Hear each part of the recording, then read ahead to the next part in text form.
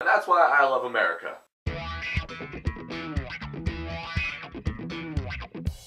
Captain America: The Winter Soldier. So Captain America: The Winter Soldier is the third movie in Marvel's Phase 2. It's a sequel to Captain America: The First Avenger and also a sequel to The Avengers. A lot of people are really pleased with Captain America: The First Avenger. I think I like it more every time I watch it. Of course, everyone loves The Avengers. That movie is just incredible. This movie, though, oh my gosh. This is definitely the best Phase 2 Marvel movie we've ever had. It might be one of the best Marvel movies in general that we've ever had. This movie steps it up in every way that a sequel should. First of all, Chris Evans is still great as Captain America. He gets to explore the character a lot more in this movie because, as he's told a lot of times in this movie, he can't trust anyone. And Captain America is used to the times where everyone was back in the 40s smoking their cigars and, reading Captain America comics. The world has kind of moved on for that. We're not the same type of people we were back then. We're a lot more distrusting because 9/11 happened. And he's also able to nail those type of scenes that would really come off sappy if he didn't do them right. Like, he has this one speech near the end of the movie talking about, like, freedom and America and all that. And just, like, all through that speech, just sitting there and you're like,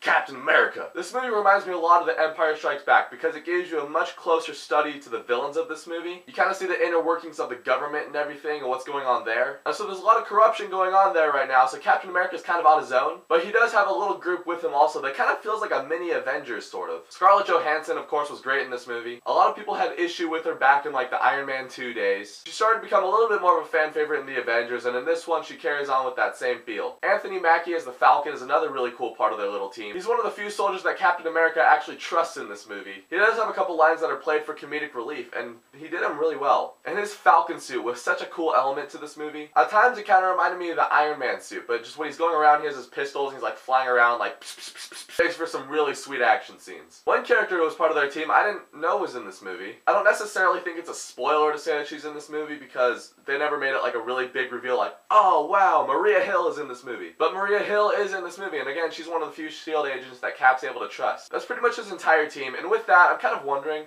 where was Hawkeye? Like, I know they can't have a lot of people in this movie because then it would just feel overinflated. But if Hawkeye is a S.H.I.E.L.D. agent and Cap obviously trusts him, I'm trying to figure out where he was during the events of this movie because a lot of dark stuff happens here. I don't know, I'm hoping that gets explained in the future. I don't really think that's a negative for the movie, like, oh, Hawkeye wasn't in the movie. But I'm just saying, if he was in the movie, it would have made a little bit more sense. That being said, you also have all the villains in this movie, the Winter Soldier, Robert Redford's character. Robert Redford's character, you don't trust him from the get-go. And like the very first scene that you see him in, he's talking with Cap, and he's like, oh yeah, I made Nick Fury director of S.H.I.E.L.D. a couple of years ago. But he does play off the trusting type kind of well in this movie. I don't think his turn was very shocking or anything, but he was a really cool part of this movie also. Now the Winter Soldier in this movie, this dude is business. He's not in the movie much. He has very little dialogue. He just kind of pops around. He's causing a bunch of mayhem. He kind of reminded me of Darth Maul in The Phantom Menace. Yeah, Phantom Menace is not a very good movie. But like in The Phantom Menace, they had him appear a couple times. They didn't really know who he was. They just knew he was a bad dude that needed to be stopped. And in the same movie, the Winter Soldier appears a couple times. The people don't know that much about him. And for the people that do know the identity of the Winter Soldier going into this movie, his big reveal was handled very well, even for those people. The action in this movie was incredible. It kind of reminded me of Ghost Protocol. You could tell pretty much everything that was going on with these characters in these action scenes. It was really cool to see because I actually like watching action, not just shaky cam. Also, the score by Henry Jackman was really cool. It reminded me a lot of like spy movies of the past. This movie has so many scenes that will have fans of these movies just cheering, jumping up, really having a good time. It's definitely one of the best Marvel movies ever made. I'm gonna give Captain America: The Winter Soldier an A. Also, there are 2 after credit scenes just like Thor 2 and the Avengers had. Make sure you stay for them because they're really cool to watch and I think you'll enjoy both of them. So what is a sequel to you guys that really stepped it up from the original movie? As in, what's your favorite Empire Strikes Back, The Dark Knight, Godfather Part 2? Any of those type of movies. Whatever that movie may be to you, comment down below. And thanks for watching this video. If you guys like it, you can click here to see more.